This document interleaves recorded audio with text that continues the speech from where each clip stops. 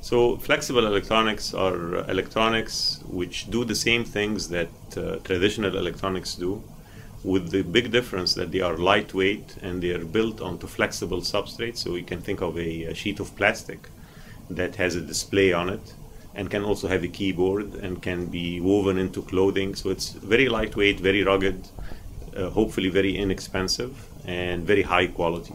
Some of the near-term applications for flexible electronics are going to be a set of evolutionary improvements over traditional electronics. So you can think of computers that are lighter weight and more rugged, packaging that is flexible and can accommodate multiple chips. So small improvements in engineering that result in cheaper, better performing electronics.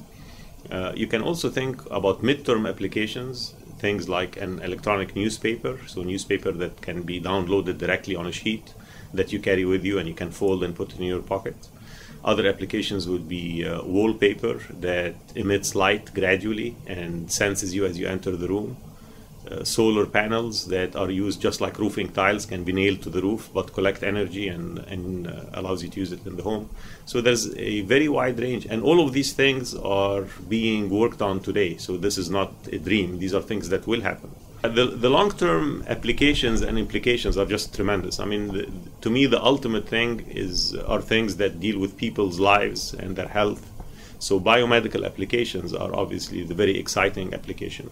They can be simple things like wearable electronics that diagnose people's health and sense their environment and warn them if there is something harmful in the environment.